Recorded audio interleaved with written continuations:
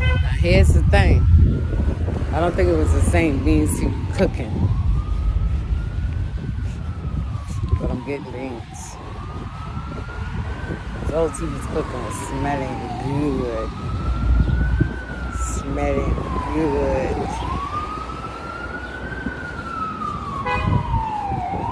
So as I was saying about these kings.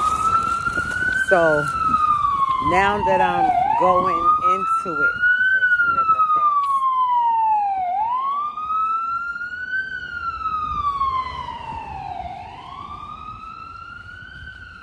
I asked the Lord to forgive me because I was thinking that, okay, I'm going to go preach this message and it's going to be simple. It's going to be easy.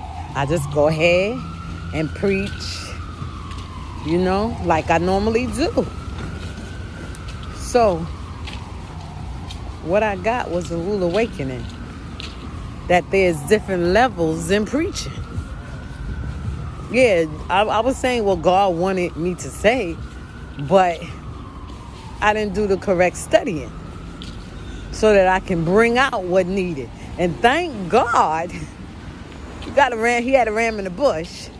I didn't realize I had written out what the scripture was about. You see what I'm saying? So, let me finish this. I hadn't realized I had written out what the scripture was about. And I did not even read the scripture because my thing was the verses is too many verses from 1 to 11. People are going to be boring. But here's the thing. It doesn't matter. I'm preaching God's word so that people will understand God's word. And the concept of that particular scripture was to let people see that Israel was going through this drought because they wanted these kings, and God gave them the kings, and God wanted them to see that these kings was no good. And look, they in bondage. They wanted a king so bad. Now they're under the reign of these kings, and these kings is not doing what God said do. These kings are not doing what God said do. They're not obeying God.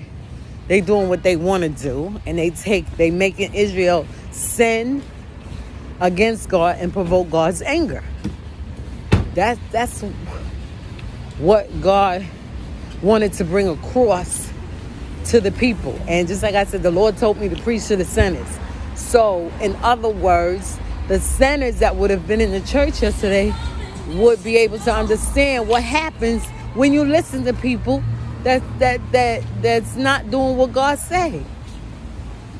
God going to send grace and mercy to you, but you going to have to suffer the consequences because the leader was wrong. So now everybody got to suffer because the leaders is wrong. And you want to be obedient because this is a leader that's over you, but they ain't even obeying God.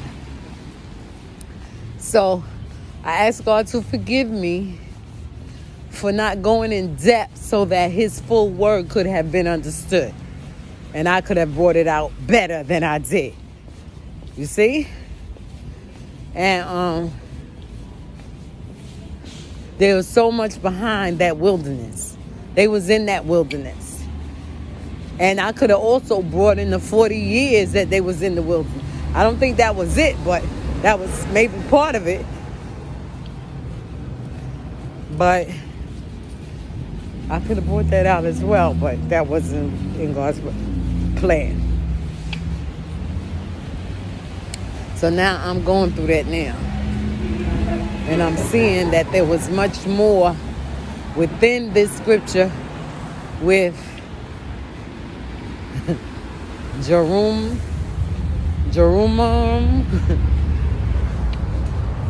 Ahab, Jezebel.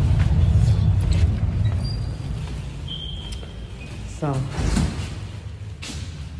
and that's what I'm doing now.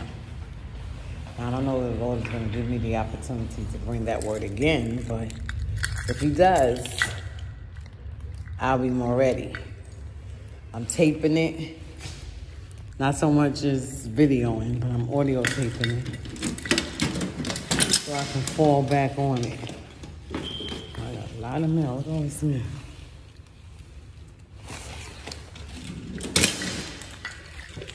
So I'm gonna go eat my beans.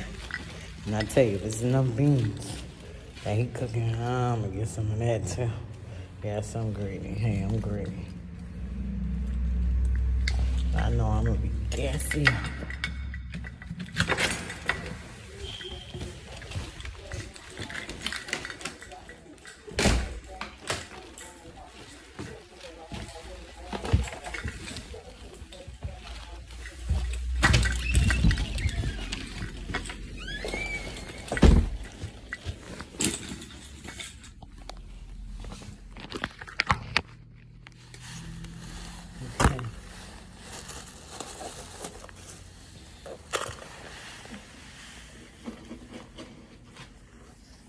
I'm gonna pick up Lizzie. I'm gonna go and get them kids. Oh man, I forgot to get that like a check.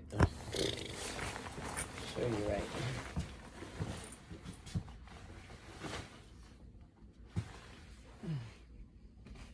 now. Let me see if I got some tissue where I can go to the bathroom. I forgot to get tissue while I was out.